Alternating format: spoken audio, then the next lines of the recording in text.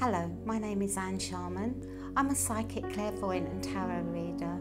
I also work as a past life regressionist and I teach spiritual development and meditation. And today I'm going to tell you how you can work with your psychic clairvoyance and develop it. Hello, in this video I'm going to tell you how you can communicate with the spirit world. A lot of people ask how you can communicate with someone who's passed over to the other side. And my real advice is to go and find somewhere where you can train and learn how to do this.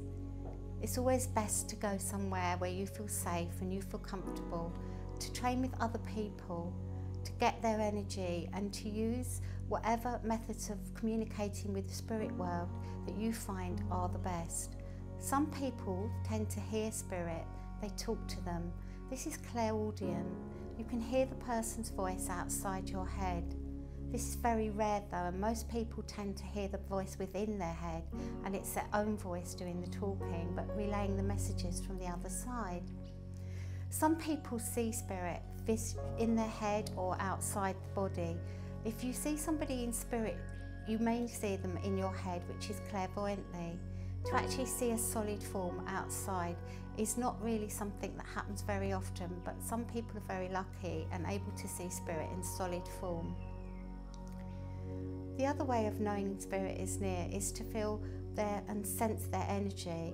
This is called clairsentient, where feelings are transferred and transmuted into pictures inside your head.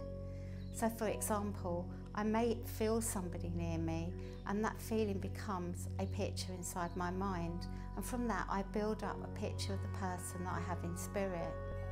When you're giving a reading to somebody with a message from the spirit world, you need to be able to provide the evidence and not just say that you have their mum or their dad or their uncle or their auntie.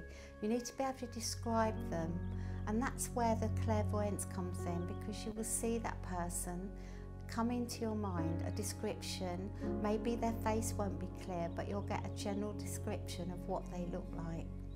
Also, you need to be able to offer evidence of something that they have, something significant. Maybe they had one eye brown and one eye blue, or maybe they had a wooden leg, or maybe they couldn't talk properly, or maybe they had grey hair or brown hair. You just need to give a little bit more evidence to the person that's sitting opposite you. And that is how you communicate with the spirit world.